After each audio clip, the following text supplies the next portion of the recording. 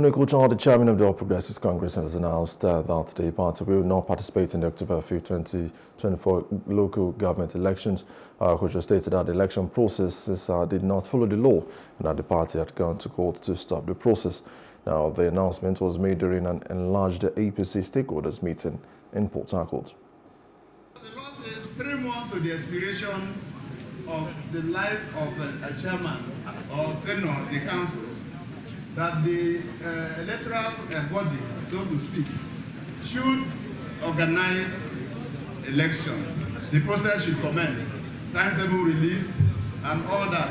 Then 21 days inside that 3 months, election should hold. My dear people, the last law now as we speak, or what they are doing today as we speak, that 5th of October as we're talking about, will not work. Hello? We are saying that the processes should be seen to be transparent, so that we don't just go and walk onto tongues. I was only being a whistleblower for that matter, because I know that that election will not represent the interest or the opinion of those who would vote. So we cannot participate in that because there was deliberate plan to oust us and make us worthless. Okocha accused the party's Emeka Beke faction of working with the state government as the committee, stating that they have filed an appeal against the recent River State High Court judgment. Some party stakeholders urged factional members to join the approved ESCO. I didn't sack Emeka. I didn't contest election with him.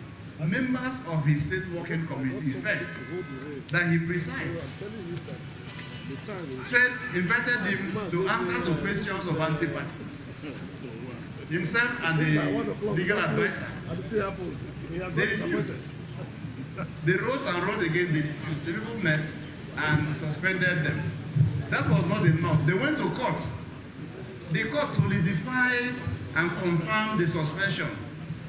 And Emeka attempted to overturn that judgment by approaching the Court of Appeal. There in Court of Appeal, he abandoned the matter. So now, if they say they have order, they have judgment, and we have judgment, the lawyers told me that the judgment that will prevail is the first in time. What is happening now happened to me. You know, as chairman of this party, we had crisis under my leadership as well. We had the Marcus faction, then even my friend Okocha was there. So we had all those issues. And at some point in time, the National Working Committee of our party looked at the whole scenario in River State and said, look, we can't be having all of this problem. For that reason, they are going to dissolve my executive and appoint the capital committee. You know what happened? Yeah. And I took it in good faith and I go to my house. They make that big go your house.